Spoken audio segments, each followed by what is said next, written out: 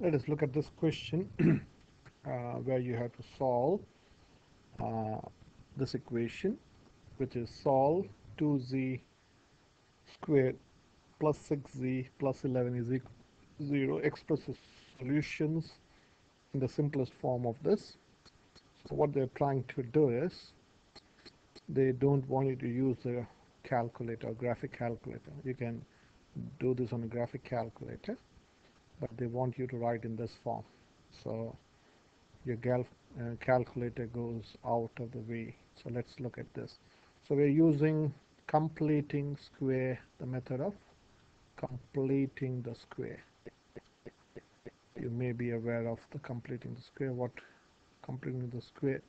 In the method of completing the square, we make this in a perfect square. So I'll explain what I mean. So let me write the equation again. So it is 2z squared plus 6z plus 11 is equal to 0. To make it a perfect square, I need to remove this coefficient of 2.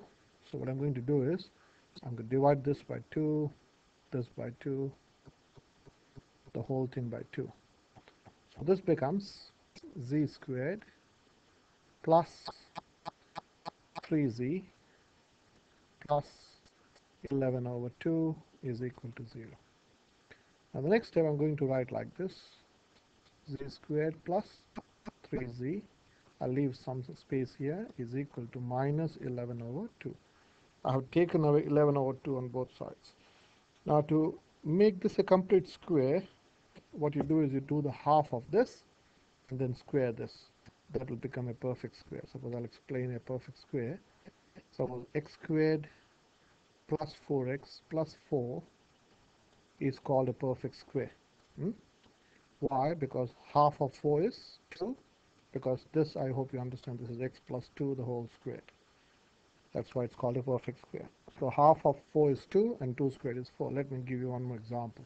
Suppose x squared plus 10x plus 25 is equal to 0, which is x plus 5 the whole squared. Now if you look at 25 and 10, half of 10 is 5 and square of 10 is 25. Okay, let me do one more example with a minus sign. So if it is x squared minus 6x plus 9 equal to 0.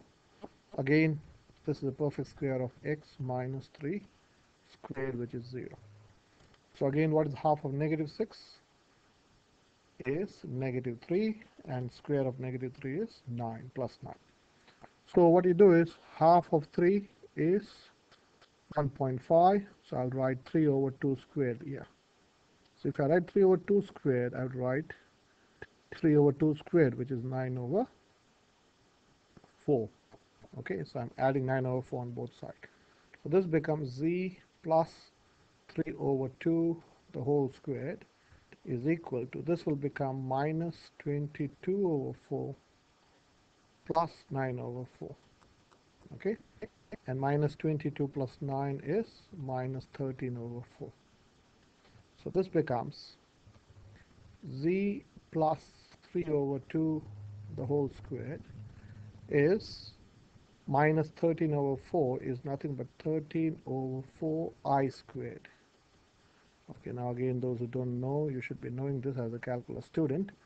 So I, by definition, is square root of negative 1. So I squared is negative 1. Okay, so this is basically from this definition. So in place of negative 1, I have put I squared. Okay, so now, therefore I can say z plus 3 over 2 is equal to plus or minus square root of 13 over 2i. This I'm writing z plus 3 over 2 is equal to plus or minus half times root 13i. So finally, z is equal to minus 3 over 2 plus or minus 1 half times square root of 13i. Okay, and this is in which form? The form that they are asking us. This and this form are the same. So let me write that form. Z is equal to a plus or minus b root ci. So they want us to write in this form: z is equal to a plus or minus b root ci. So if you compare this with this, what is your a? A is nothing but minus 3 over 2 or minus 1.5. What's your b? B is nothing but half, which is 0.5, and c is nothing but 13. And that's what we got. A, B, C are rational numbers. Okay, and these are rational numbers. See you in the next